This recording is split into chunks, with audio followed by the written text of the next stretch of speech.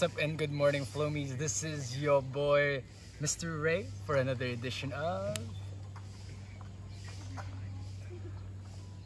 Where is...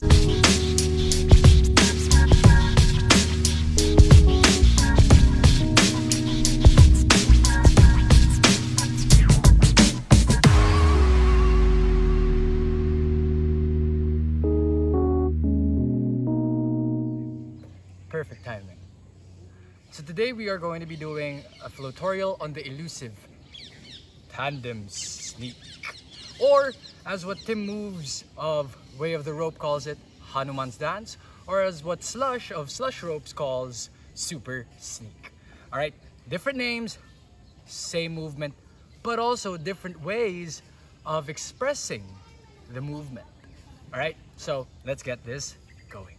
So before doing Tandem Sneak, watch if you have, or assess yourself first. If you already have command with your dragon roll, both clockwise or right to left or north to south or whatever way you want to call it, and counterclockwise, okay? Both directions, right to left, left to right, clockwise, counterclockwise, north to south, south to north. Whatever. And apart from that, you want to make sure that you also have a command over your overhand sneaks, 2-point, for, well, both sides,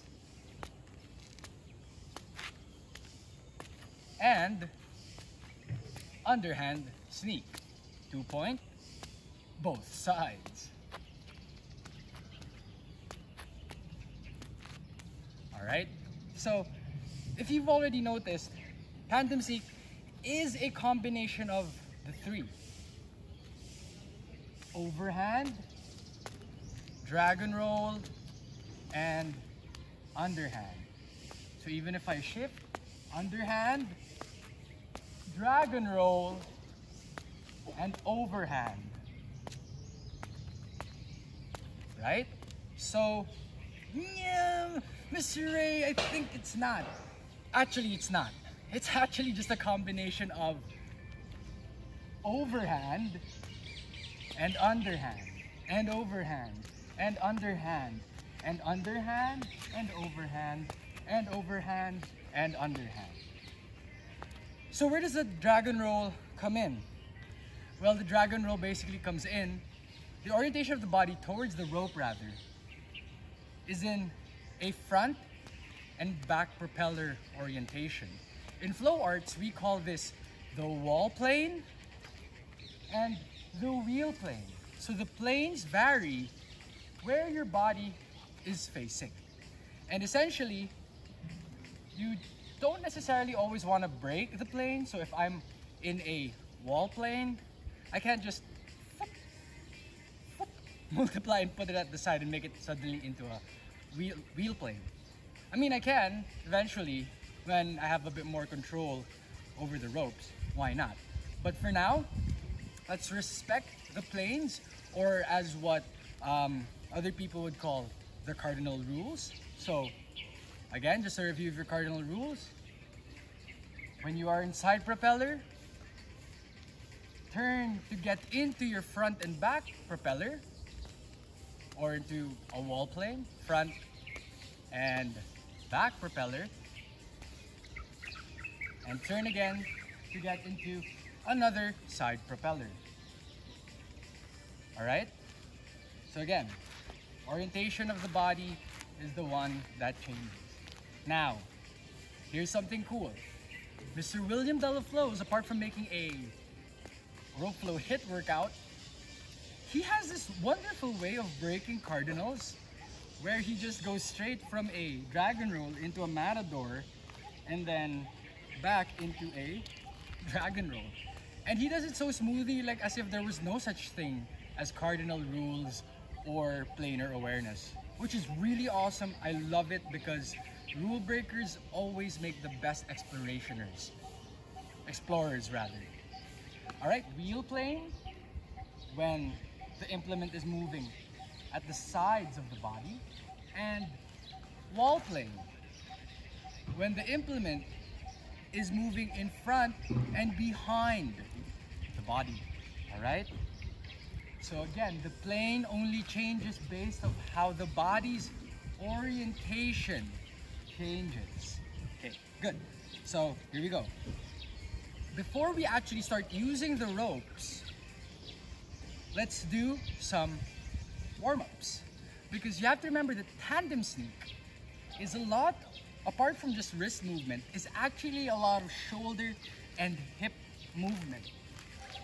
Okay? So you will notice that tandem sneak is a mix of both overhand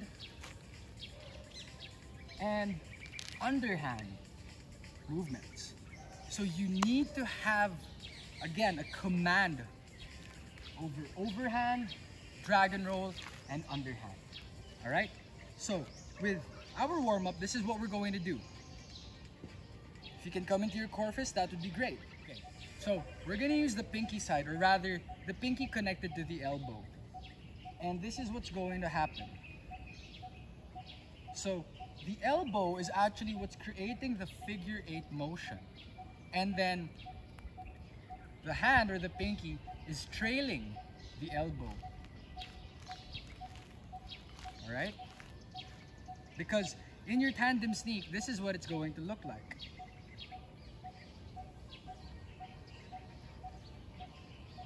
Okay? So now you're constantly in a somewhat supinated, or your hands or your palms are constantly facing up. Notice that the elbow is the one moving in that figure 8 motion at the side, and my rope is going forward and back. So even if I repeat it on the other hand, on the other hand, it's the opposite. Now it's my pinky leading the way. All right? Okay, so we'll do it first with the elbow. Again, if you got your core fist going, keep your knees nice and soft and your ankles nice and loose. Hips also nice and loose, and shoulders. By the way, shout out to Flow CDO, to Banig and the rest of the Flow CDO crew for, sharing with me this wonderful, awesome, feels good shirt that's perfect for flowing. So core fist, let's lead with the elbow. Hand at the side, bend the elbow. Now, push the elbow out. You'll feel your shoulder moving. Let it move. Push the elbow out. You'll notice your pinky following. And then you can also move the hip. And then pull the elbow back. Now, you want the hand to sneak in. All right? As the elbow pulls back, you're going to push the elbow forward again. And then the hand will just naturally follow. All right? So again, you want to try to keep the hand in a supinated position where the palm is facing up. So if you're going to do it from here,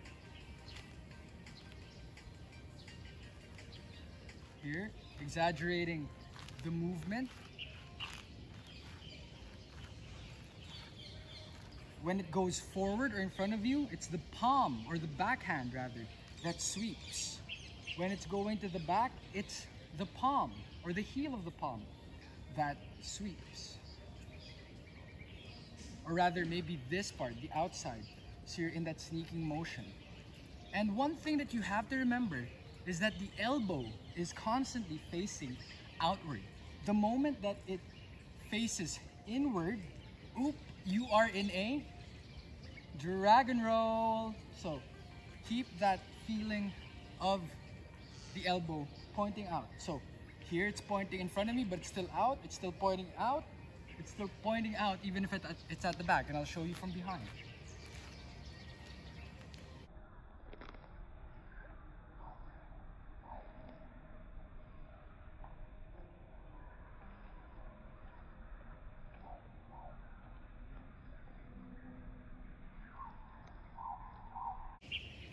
Alright? So that's, at least for me, my right elbow. And it's, or my right side, and it's the right elbow leading the motion. Right? So you want to always remember that you're making a figure 8. And yes, the feeling is awkward, but again, it's a lot of shoulder work. So try to get your shoulder moving as well. Now, for the other hand, my left hand, like I said, my pinky is going to be leading the way. Right? Now, still the same. I want the elbow to be facing out. So you can imagine that your right hand is doing underhand sneak and left hand will be doing overhand sneak. All right, so pinky goes down, doesn't necessarily lead, and it just shifts. So you can try this first. Elbow is still pointing out, pinky is leading the motion, and you'll feel this. Just do your best with however this way feels. I'll show you from the back.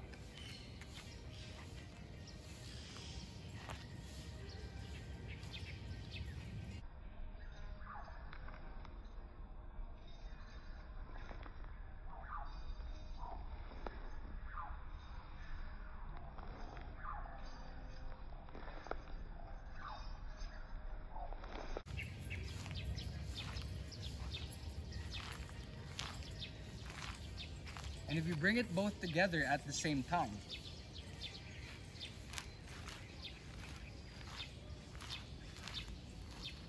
you will feel opposite movements happening in your shoulders.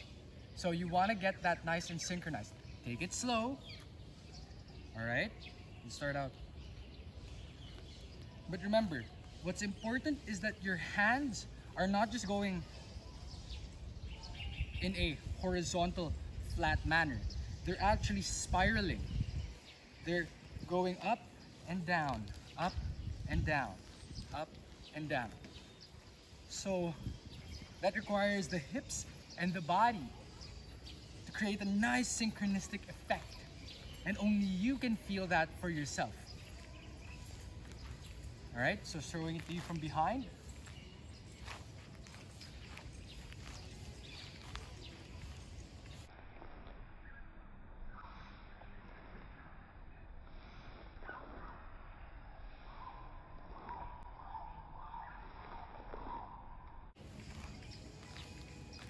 All right, getting the ropes will make more sense. Whew, what a shoulder feel. Come into a matador's wheel, and from here, if your feet are parallel to each other, take a step back already. Now you want the sneak to happen on the side of your front foot. So in this case, it's my right foot, so I'm gonna do a 2-point sneak on my right. 1, 2, there we go. 1, 2, 1, 2, 1, 2. All right, so maybe do 5 here.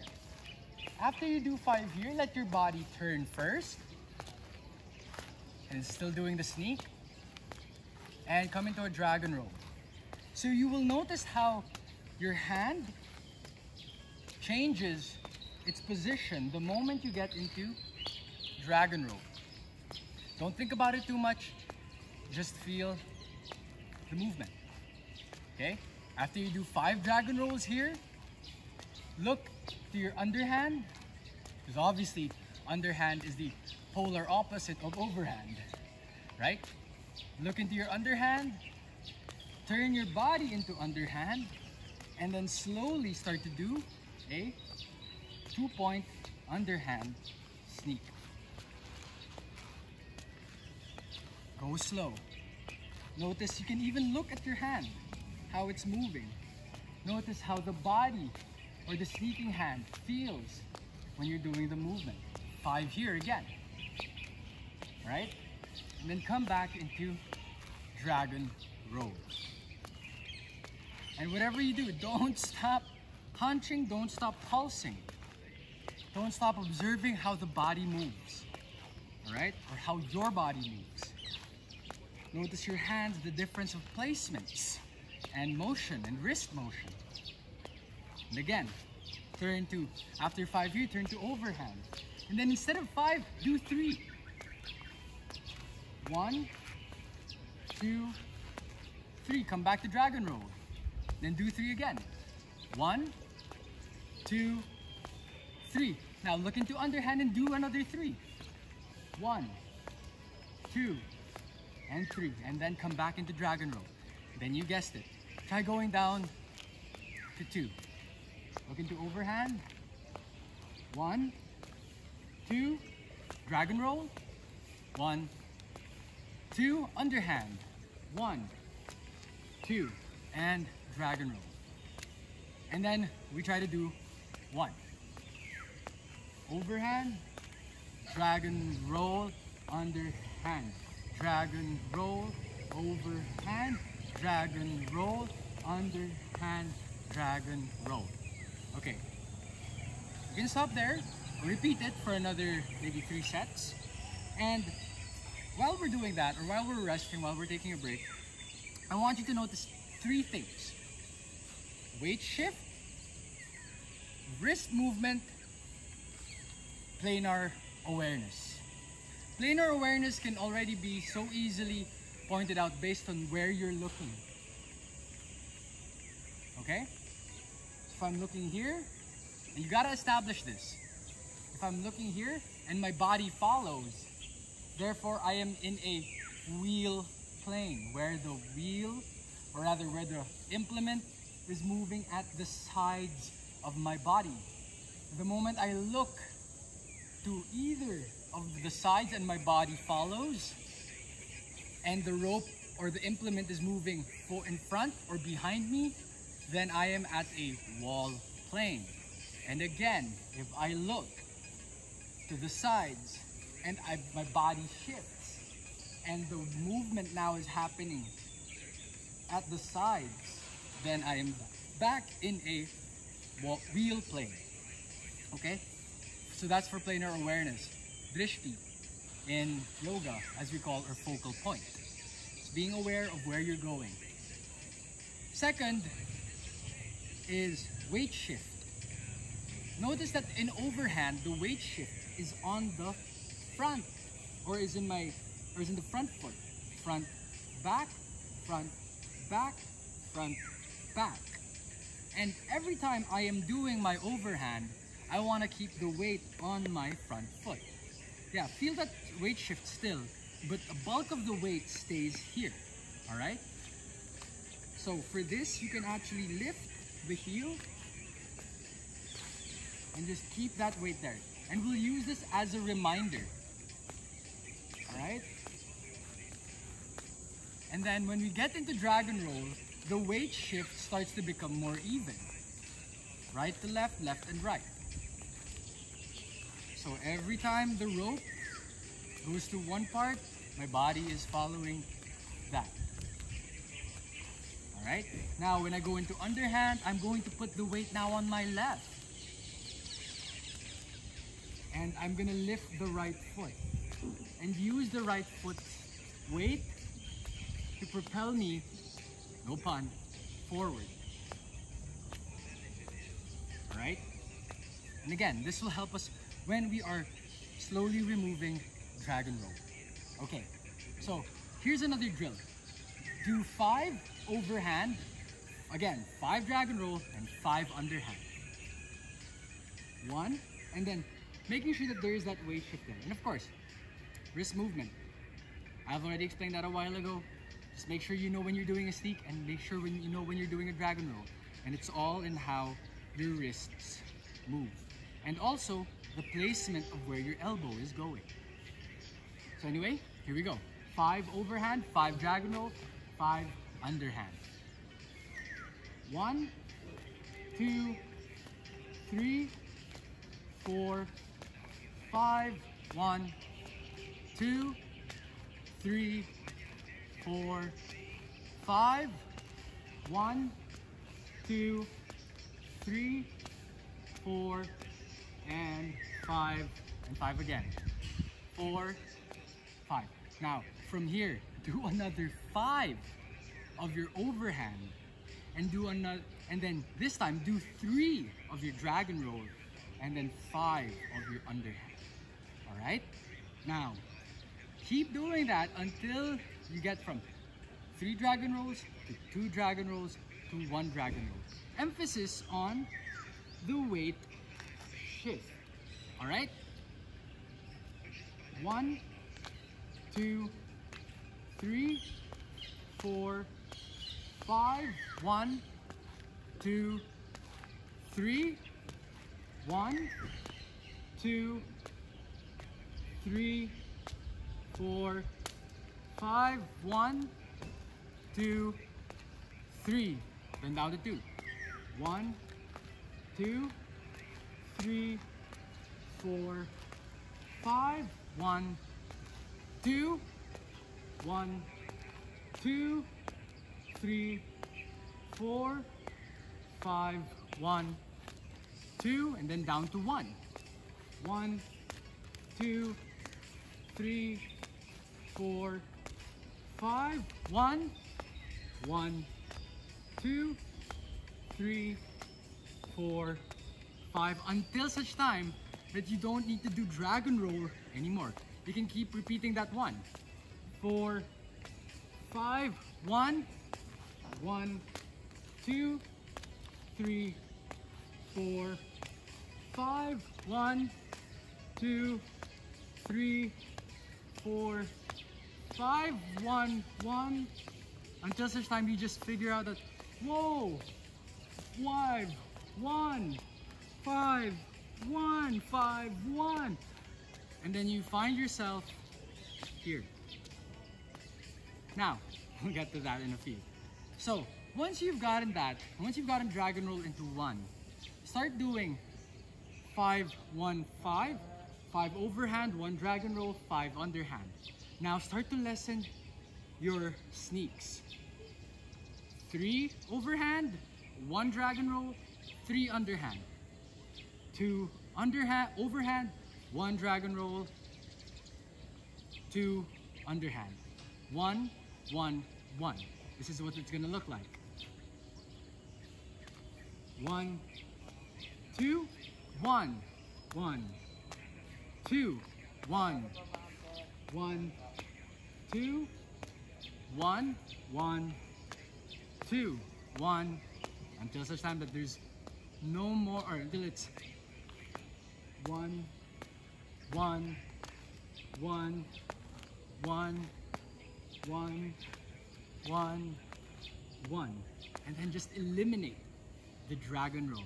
Once you've gotten that nice smooth transition going, you can start to slowly eliminate your dragon roll. All right?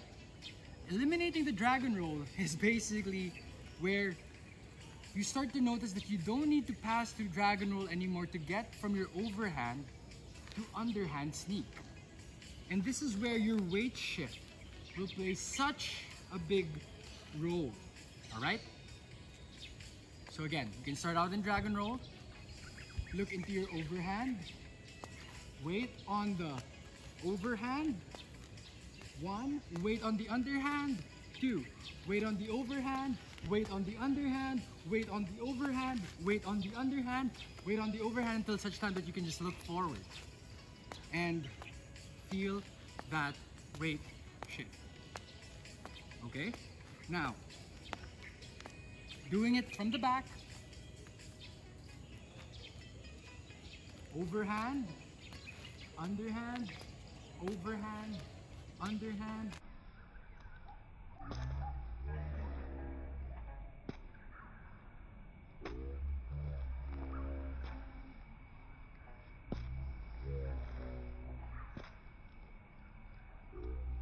Hand.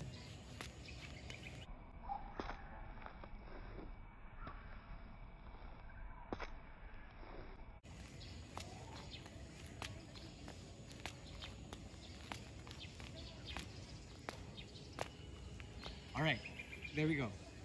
So again, many variations, many expressions.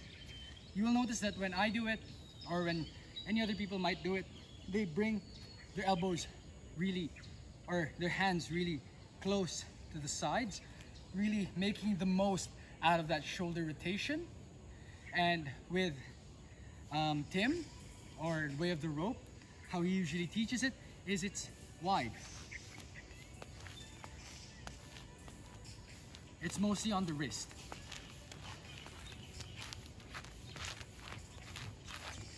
Now, this also gives a nice shoulder rotation into the work, I like going deep. Really feeling out what more I can move to get into the movement.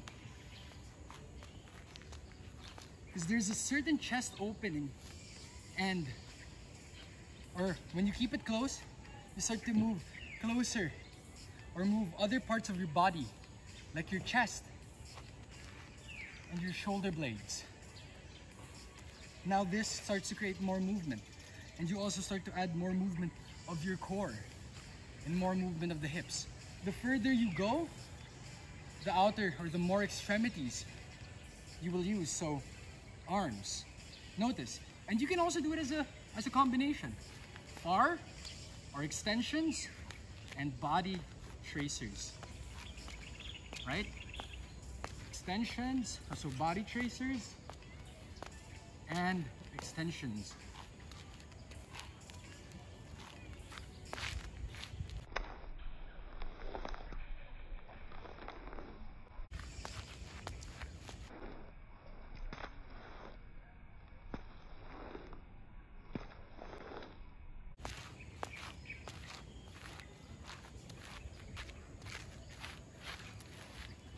All right, so again, many ways, different effects, different names, same movement.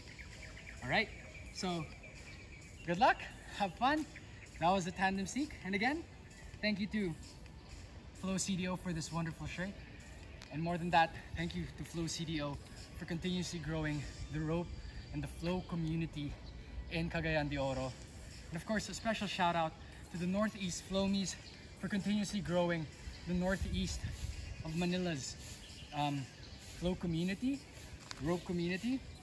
Shout out as well to the Nuvali community with Tina spearheading the whole movement.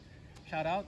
And then shout out of course to the Butuan ladies who are like woo, massively powerful and strong. Andrel, Kay, Rox, Super Mama Chris, you guys rock.